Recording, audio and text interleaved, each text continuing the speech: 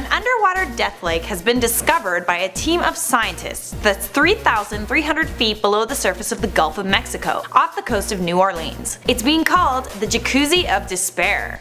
Hello, this is Io, I'm Charlotte, and thanks for clicking on this video. If this is your first time here, welcome to the channel. This is InformOverload, your YouTube source for news. If you would like to connect with us on a more personal level, all our links to our social media accounts are posted down below in the description of our videos. But for now, why don't you hit that subscribe button and let us inform you. Okay, so you're probably wondering, how is there a lake at the bottom of the Gulf of Mexico? Well, at some point in the Jurassic period, between 200 million and 150 million years ago, there was a shallow sea where the Gulf of Mexico is now. As a result of the movement of tectonic plates, this sea was separated from the rest of the ocean. The isolated sea began to evaporate, leaving nothing but the salt. Then the sea flooded again and connected with the oceans, and then the salt mixed in with the seawater, dissolved a bit, and formed clouds of brine that just sort of hung out on the sea floor. It's basically like a brine sandwich. On the top you got the Gulf of Mexico, and then in the middle you got the nasty grimy pool consisting of bacteria and salt deposits, also known as brine. And then underneath you got the sea floor. Okay, maybe it's not a sandwich. It's more like a brine Oreo that you've taken the bottom off of. You should also probably not eat this brine Oreo.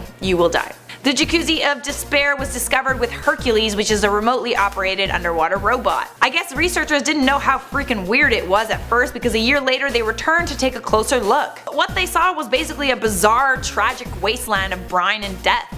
The Jacuzzi of Death is a circular pool that's 100 feet in circumference and about 12 feet deep. It's got this rim that sticks up from the bottom that's keeping the brine within the pool. There's a bunch of live crustaceans stuck along it. There's also little brine waterfalls as well in certain places along the rim that show the brine pool draining, kinda like lava. According to Eric Corday, who is one of the scientists who discovered this underwater lake, you go down into the bottom of the ocean and you're looking at a lake or a river flowing. It feels like you are not on this world. So what is so deadly about this lake? The water is 5 times saltier than the water in the Gulf of Mexico, and if a marine animal somehow ends up in the pool, they die instantly. The water in this pool isn't only saltier, it's also quite a bit warmer. It's about 65 degrees Fahrenheit compared to 39 degrees Fahrenheit in the rest of the Gulf of Mexico. That's why they added Jacuzzi to the name, because it's warmer than the surrounding waters. The warmth of the pool attracts crustaceans, which die in the brine. If you look along the edge of the pool, you can see crab carcasses around the rim. The pool creates methane gas and hydrogen sulfide, so nothing can live in this brine except for the bacteria and specialized crustaceans and worms. Yes, it is possible for life to exist, even in this pool of death. There's a type of giant mussel that lives in the pool that has a symbiotic bacteria living in their gills. This bacteria feeds off the hydrogen sulfide and methane gas, helping the mussels survive in it. This pool raises the question again, how is it possible for life to survive in conditions that are supposed to be uninhabitable? And if life can exist in this pool of death, can it also exist elsewhere in the universe? These findings were published in the science journal Oceanography. Alrighty, now that the deadly lake business is out of the way, it's comment time! Alright, first comment comes from Fake PewDiePie. Would you like to make babies with me, Charlotte? I actually already made some babies in the oven the other day, so I'm gonna wait until I'm finished eating those and then I'll get back to you. Cyan J said, Charlotte, why does your name sound like chocolate in Spanish if you make a Spanish accent? Does it?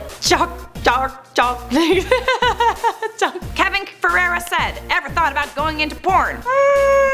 No. And last comment comes from Ben Bannerman. This video is so fabulous! I actually have nothing to say to that, just wanted to feature it because it's actually really funny. But anyways guys, thank you for your comments as always, and I'll see you guys next time.